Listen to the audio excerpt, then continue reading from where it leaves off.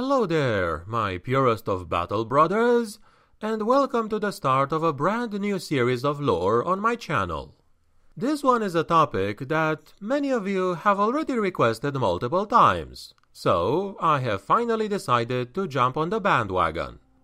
This topic is none other than the mysterious, secretive, and rather necessary Grey Knights, aka the Chamber Militant of the Inquisition's Ordo Malleus. Today's episode is just gonna be an introductory video of sorts. We're gonna talk about who they are in general, and a little bit about their founding. I am your host, the Grimdark Narrator, and without further ado, let us see who these fellows are, shall we? A light against darkness, the Grey Knights stand against the greatest threat mankind has ever faced. They are the champions of reason, order, and righteousness, holding back demons and the scions of the dark gods.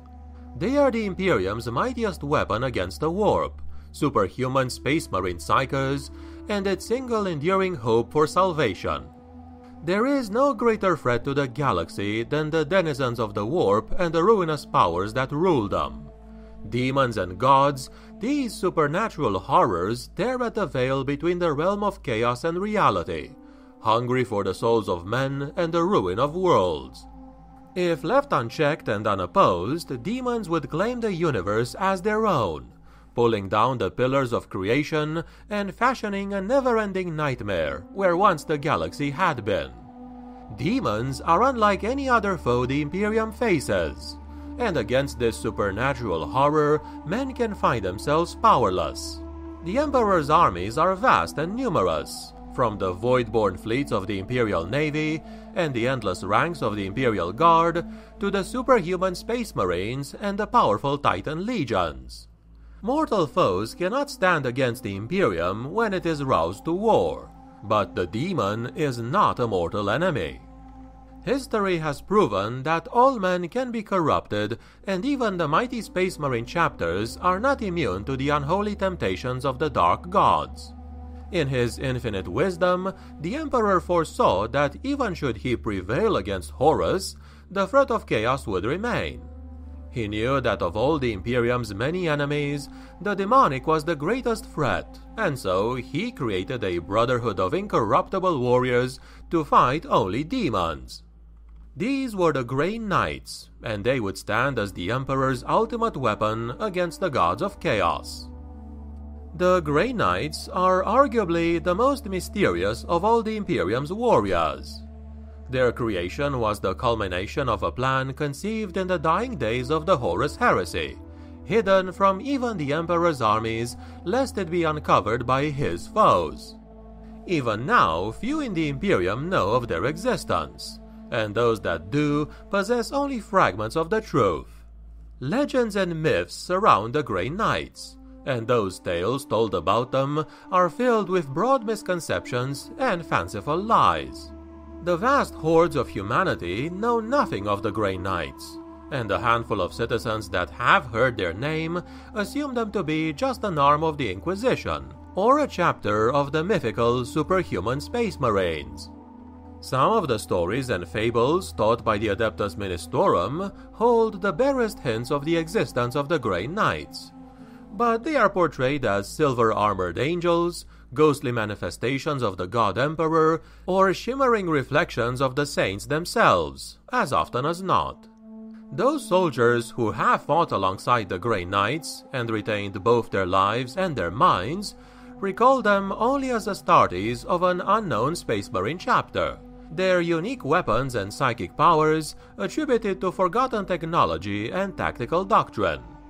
Other Space Marines know better should they see a Grey Knight in battle, but they are wise enough not to dwell long in thought about these mysterious warriors. Legend has it that the Grey Knights were founded on the order of the Emperor himself, in the final bloody days of the Horus heresy. His greatest warriors, the Space Marines, had proven fallible to the temptations of the dark gods, and so the Emperor set out to create a new kind of soldier in his bid to protect humanity. This new breed of Space Marine would be stronger of will than his brothers, and unwavering in his loyalty to mankind, able to stand naked before the power of the warp and survive unscathed. In this time, the Emperor turned to Malcador the Sigillite, his most trusted servant and the first High Lord of Terra. Malcador was a very powerful psyker, lore-keeper of the fledgling Imperium, and had stood at the Emperor's side since the time of the Unification Wars. He was tasked by the Emperor immediately after news had reached Terra of the War Master Horus's betrayal to gather a group of dedicated Imperial servants, whose loyalty, courage, and strength of mind was unquestioned. As the Emperor prepared for the final battle with Horus, Malcador was crossing the divided Imperium, searching corpse-choked battlefields and worlds drowned in blood for those that the Emperor sought. No other man save the Emperor himself could have been given such a task with any hope to complete it. However, Malcador did return to the Imperial Palace even as Horus's forces laid siege to Terra. Only the Sigillite's psychic mastery and knowledge of the hidden ways into the palace allowed him to slip through the traitor's battle lines to reach the Emperor's side. When the Master of Mankind looked upon those Malcador had brought, he knew that there was still hope for humanity. 12 men in all had been gathered, 4 noble lords and governors of the highest order, complemented by 8 space marines.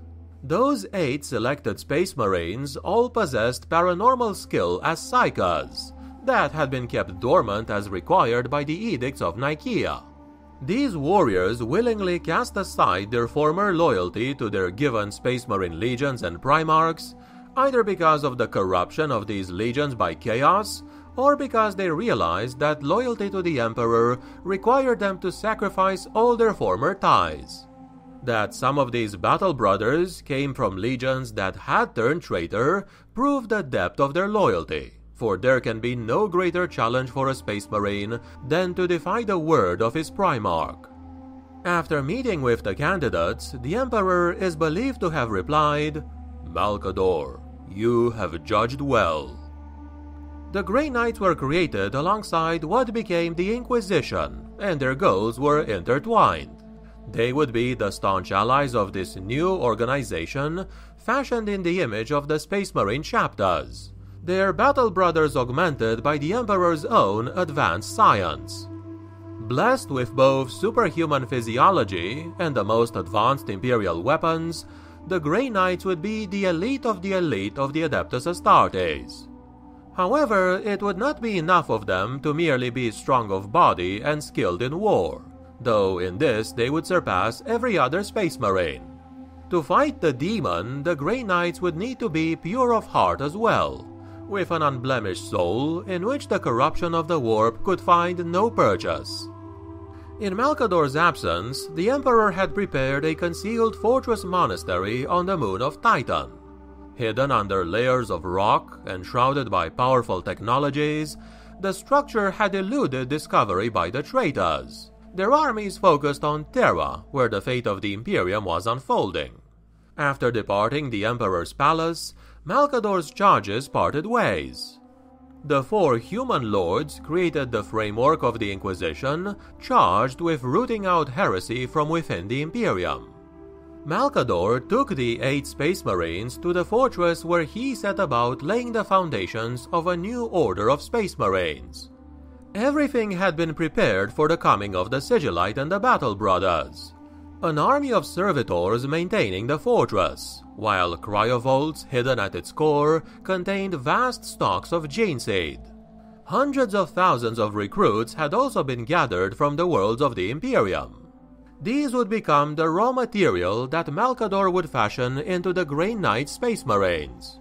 The servants of Malcador had chosen each of these recruits carefully, the recruits' minds deeply probed to see if they bore even the slightest hint of chaotic corruption. They were also chosen for their latent psychic gifts, so that once human flesh was implanted with Space Marine gene seed, they would grow into potent psychas, with a unique control over their abilities. To find so many suitable specimens, the servants of Malcador had searched an innumerable number of planets of the Imperium, taking aspirants from the seed worlds of the Loyalist legions, as well as from the ranks of the Imperial Army. Some were even taken from primitive worlds newly restored by the Imperium, their hardy people ignorant of the war in the sky that had brought them to Titan, but willing to do what the gods demanded. For those first days, Malcador guided the Eight in the formation of the Grey Knights, overseeing the awakening of the Great Citadel and its new chapter. However, events were coming to a close on Terra, and as the traitor armies gathered for a final blow against the Imperial Palace, Malcador was summoned back to the Emperor's side. Before he departed, though, the Sigillite elected Janus from among the 8 Space Marines to continue the work he had begun. So it was that Janus became the first Supreme Grand Master of the Grey Knights. Malcador's final act on Titan was to weave a complex psychic ward about the moon, to shield it from the mayhem raging across the galaxy. Whereas before the Sigillite's artifice had merely hidden the fortress from detection, it now concealed an entire planet. Wrapping Titan in a bubble of reality, Malcador sent it into the warp, where it would ride out the final battle for the Imperium. For many years, Titan remained absent from the galaxy. While the Emperor was interned in the Golden Throne, and the traitors fled to the Eye of Terror, the Grey Knights chapter grew within the warp. As the Loyalist Space Marine legions hunted down the survivors of Horus's army, the Grey Knights trained and perfected their physical and psychic skill. Finally, many years after the end of the Horus heresy, as the Loyalist Space Marine legions were dividing themselves into chapters, Titan returned, just as planned. However, time is subjective inside the warp, and where only standard years had passed in real space, whole decades had slipped away in the fortress monastery of the Grey Knights. 8 Space Marines and hundreds of thousands of raw recruits had entered the warp, and a full 1,000 Grey Knights came out. In Malcador's stead, Janus had created the formidable weapon dreamed of by the Emperor, and now it stood ready to begin its righteous task. By this time, the human lords gathered by the Sigillite were masters of the Inquisition, and had been long awaiting the return of Titan. With great care and utmost secrecy, the Inquisitor lords added the Grey Knights to the records of the Adeptus Terra, as the 666th chapter of Space Marines. The only organization to know of the Grey Knights' true purpose was the Inquisition, and shortly after the return of Titan, the Lords of the Inquisition traveled to the moon, where they met with Supreme Grandmaster Janus.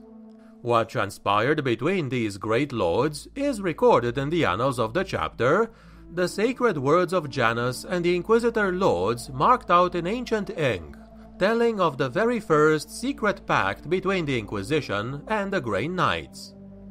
In the first centuries after their official return, the chapter was called upon many times by the Inquisition. In the wake of the Horus heresy, the Imperium still burned with war, and was plagued by demonic incursions. On the twin moons of Irm, silver-armored angels were held responsible for the destruction of the Ithacan demon Cruciform. Though none of the local citizens survived, they left behind crude drawings on the walls of their refuge caves, depicting men clad in silver armor, impaling twisting shapes of burning crimson. The Grey Knights fought their secret war wherever the threat of the Dark Gods appeared, seeking out those places where the fabric of reality grew thin, and hungry demons turned their gaze to the realm of man. This was to be the sacred duty of the Grey Knights, and their endless struggle against a foe without number or remorse. And this, my friends, has been what I wanted to tell you about the Grey Knights for today. What are your thoughts about this famous chapter? Are they among your favorite Imperial factions? Let us know and discuss in the comments below. Now that I've started them, be assured I will return to them and cover multiple aspects of theirs in the very near future. Was this video informative or entertaining?